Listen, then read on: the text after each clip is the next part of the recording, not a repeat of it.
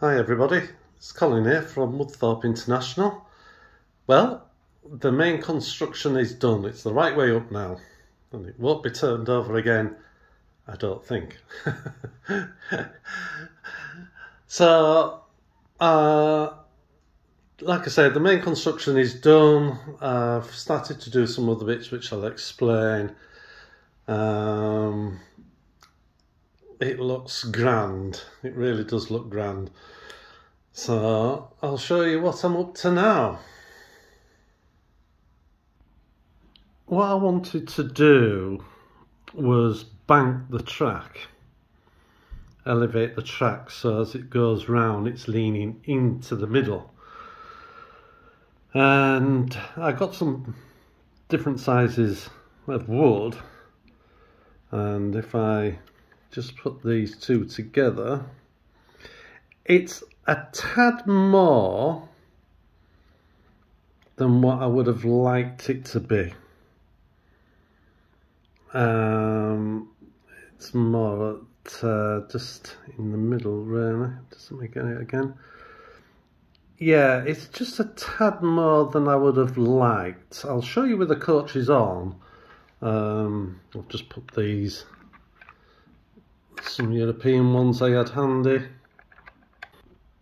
Right, they're on now. So when we look at the bank on it, like I say, it's a fraction more. Now if I show you a one on the super elevated Cato track, it's there and clearly you can see it's leaning, but it's not, it nearly needs a millimetre off the outside, but that will take some doing with small pieces of wood, so I'm going to go for it.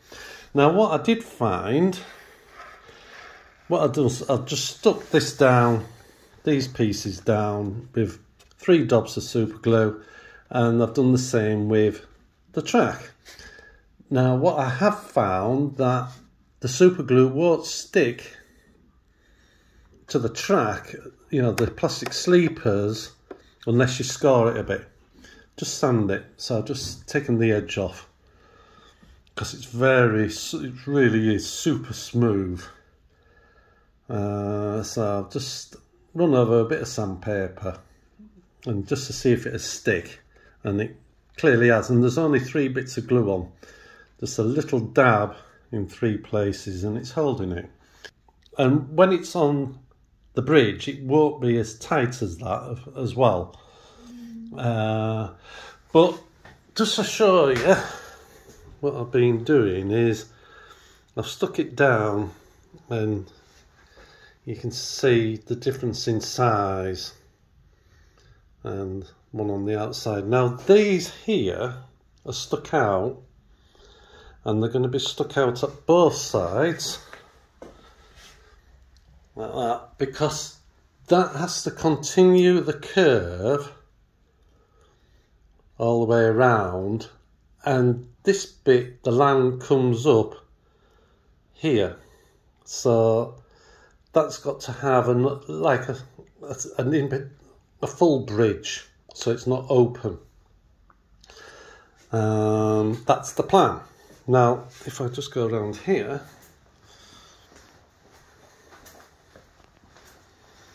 you can see I put some running boards on. Now at each one of these I will mitre, just cut it slightly on an angle to go around, and I'm just going to put 3 on each,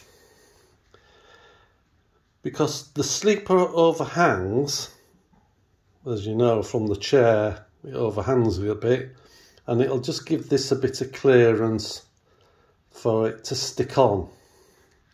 I might even have to, on the outside but the inside of the curve, but the back corner of the overhang of the sleeper, I might just have to take the back off a little bit, just so it touches this and not onto that bit.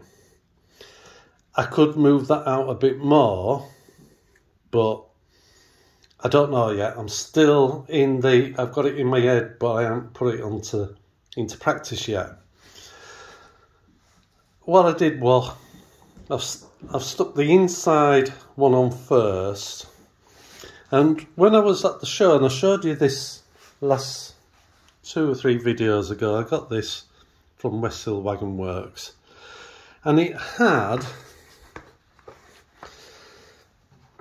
the rail gauge in for different sizes. If I can just get it to focus. Come on. There you are. Now, I assume this measures the same as Pico. I have some Pico spacers, but where they are, they're away in storage.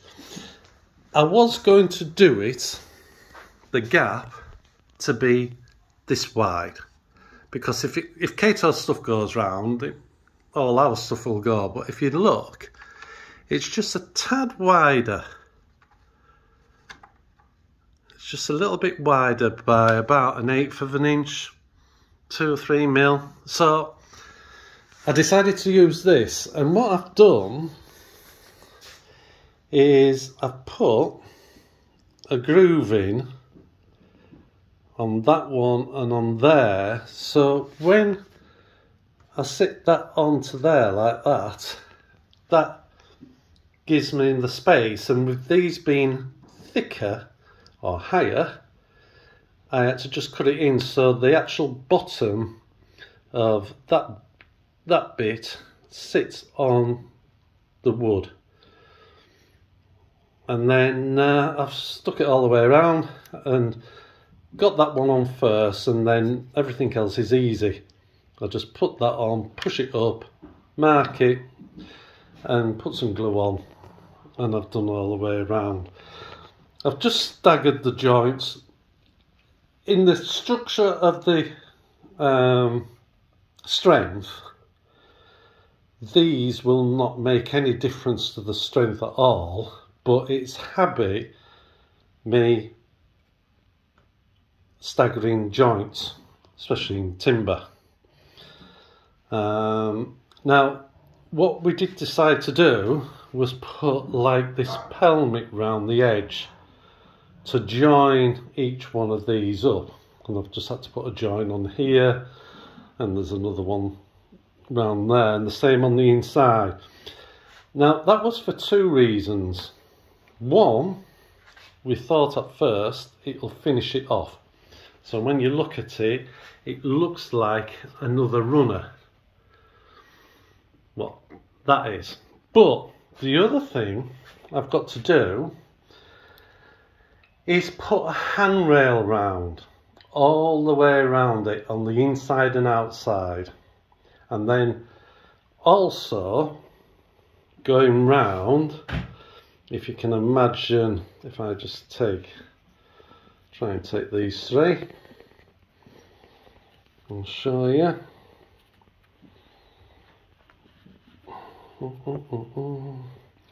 If I lay them out. So what I'll have to do every now and then, if you can imagine those are square, I'm going to have to put a thing what comes out for the workmen to stand in if a train comes, because as it goes round it cuts a corner, so there's got to be safety areas, and I'll have to put railings round that. But what I'm going to use for the railings, I'll show you what I'm going to be up to. So what I've got to do is put this handrail around, and it's going to look something like that. Now, the man I've used has just looked over the edge and he's gone all white. I think he's scared of heights. But I'm only going to put 1 roll at the top, but what they do down here, if you look on the inside, if you can imagine, that piece at the bottom is a kicking board, and that's so stuff doesn't fall outwards. Just let me refocus. Come on. So if they have any tools, it just goes up against that and doesn't roll off. And then I'm just putting one at the top, which it's a little bit thick, but again, I'm having to represent it, and I'm doing it like that so it can be seen. But what they would do is they'll have a harness on, and they'll have a ring what goes round the wood, and as they walk round, they'll just stop, unhook it on the next one, and then carry on walking. If they can be bothered to put it on. But at least there's a bit of safety there, and then I'll have to do that effect going off. I've just temporarily cramped a short piece of wood on, just to show what I've got to do. Now, to do this rail, I've got to do 86 posts at that height and stick them on. And what we're going to do, because again, doing the research, there's one on every, upright, and then there's one in the middle. So that's why there's 86 on, in total on both sides. Now, another thing, what's quite interesting, up to the point of the structure, not including the this is what I'm calling the pelmet, this piece, and anything on top of the deck, just to build it, there are 1,327 separate pieces of wood, totaling 243 metres. That is quite a lot of wood, but I am so chuffed with it. And the other idea I've got for this kicking board is, because when I put 3 on the inside, if I just get one here, when it goes on the inside, I can push it up to the centre post, but I can't at the ends, and I'm not going to curve each piece of wood so there'll be a gap. But the kicking board will cover it. And you won't see it that way as obvious as, it won't stick out like a sore thumb. So, and the same on the outside.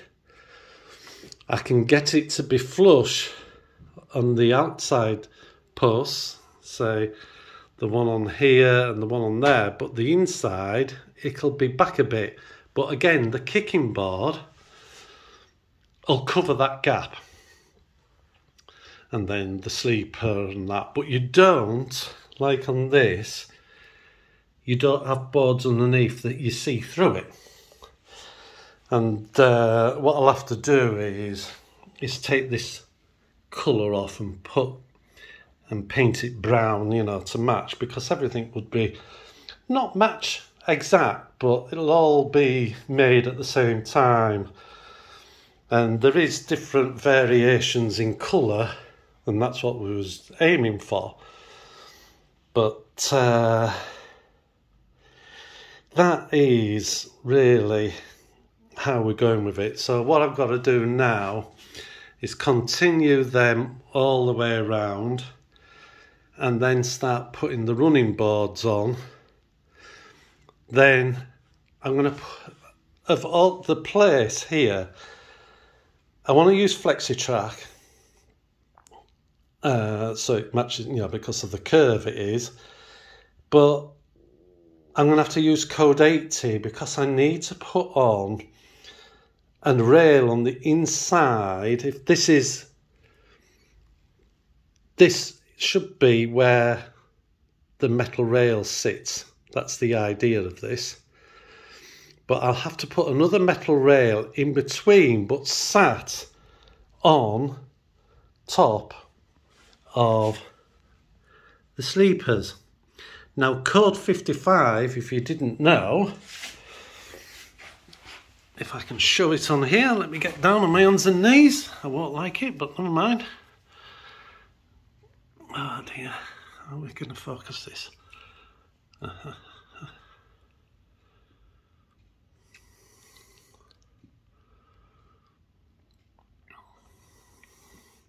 Now, let me just draw you something down. Basically, the sleeper is like that, and then there's a slot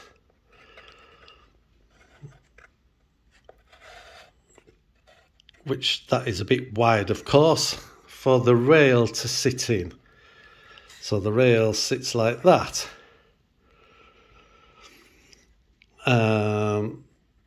But code 80, the actual rail sits on top of the sleepers, and the chairs are there where the chairs are higher up, and I want that and that to finish the same. So if I use code 80 for the track going round and then put a code 55 rail on the inside, and then the wheel flange runs in that gap up to the axle, and there's the wheel. You know, I don't do drawing. Going across to the other, but then it can't just fall off, and there's one this way to guide it, and it just helps to hold it on. So when it comes to, say, the end, what I'll have to do is then just curve it in towards the centre. And again, it's if the train is already off, it helps realign it, you know, put it back on. So that's what I've got to do with that, and that's why I'm going to use code 80 just for the bridge, and then code 55 for the rest, except for the helix, as you know, and just seen, that is Kato track. But I'm just having to use flexi round it, which is fine. So that's it. That's basically the size. And when what I have to do with this, I have to continue this curve. So that'll be on a curve like that. They'll be on a curve. It won't just go straight. It'll have to curve. So I'll have to, before I do too much of this, I'll have to cut a thin board to go in between to the shape of this radius for there, over there, and here. And then when it finishes, that should then go straight across to the other side. So it's a full 180 degrees turn. So, and then on this being the inside and the helix will be here, as the helix goes round here, it'll have a bigger gap, and it'll get a bit tighter, but there's still a gap. All this will be rock formation going down on the inside, and then there'll be a waterfall coming down and then going underneath. And then when you look at it from the outside, these rocks will be here and coming down, and there'll be all sorts of you know, bushes, and I'm going to put some trees in front of it, and down, you know, the land will come a bit lower here. It'll come off like down here a bit, and then underneath this, if you can imagine, Japan's going to go underneath it, but you're not going to see it from looking down at this angle, but I will have a gap, so as the land comes down, it'll stop. Then there'll be a space with Japan running underneath, so if anything comes off, I can get to it.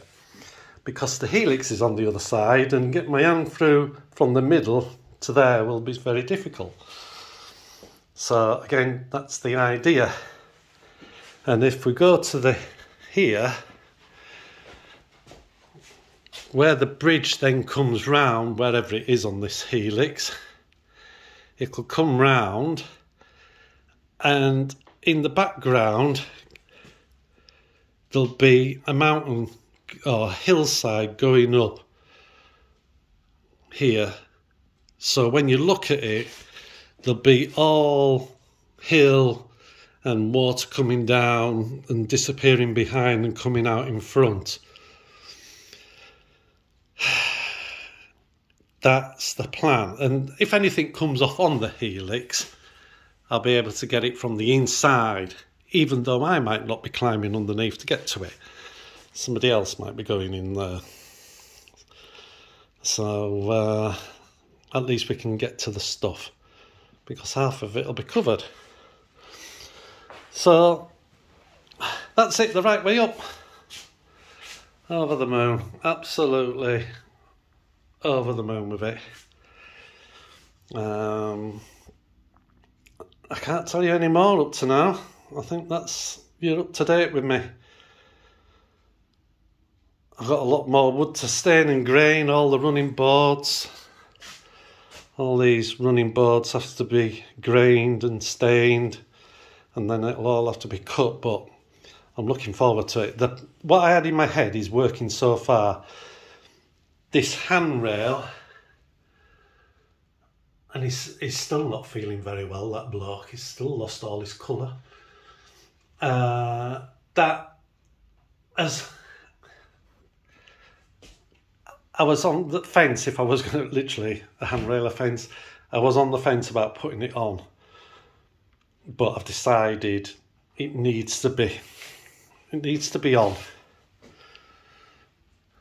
So that's what I've got to do.